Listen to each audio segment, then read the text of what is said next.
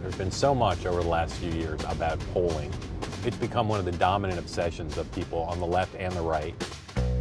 Most people in politics will focus on polls where the methodology is very strong. There's a lot of crap polls out there. The president doesn't care about methodology. He likes a poll if he likes the numbers. Quality polling now needs to be done, and so we've headed about 80 miles north of New York City to the Marist Institute for Public Opinion to see how a good poll is done. They're distinctive. They use students to do a lot of their calls. I'm a student calling from Marist College. We're talking to people in your community and collecting data. If the 2018 election for Congress. In 2016, I think polls had more of a communication problem than they did a measurement problem. The polls were not the problem this time. The problem was really this whole forecaster world who were coming out with, Hillary's going to win by 98.2% or something, and it all just fed on itself. Our final poll had Clinton up nationally by 1 point. What are the traits of a good caller? A good caller is going to be serious, sound enthusiastic. They're not going to have an opinion about the question. And read it as it's written, verbatim. What if they have a thick Maryland accent? Is that a plus? Would you like to give it a try? Hi, I'm calling from Time Life. Would you like to subscribe? How quick of a learner are you? Depends on the topic. This is like a serious crash course. Okay. Hello, my name is 0505. You can put your name in there. My name is Mark. But don't I have to ask them if they're interested in talking to me? No. That opens the door to them not wanting to. Exactly. Let's pretend the person on the other line has heard your lovely voice.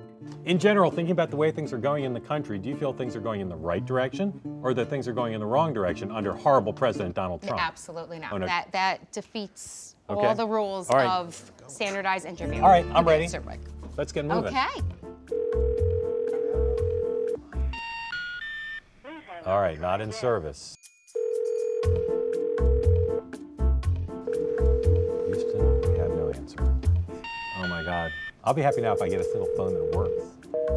Busy. There's a busy signal. This is the most frustrating thing I've ever done. I've only done 3. 3306. If someone answers, I'm going to faint and therefore not be able to complete the call. Hello? Hello, my name's Mark. I'm calling from Marist College. We're talking to people in your community and collecting opinions about issues facing residents. Are you 18 years or older? Yeah.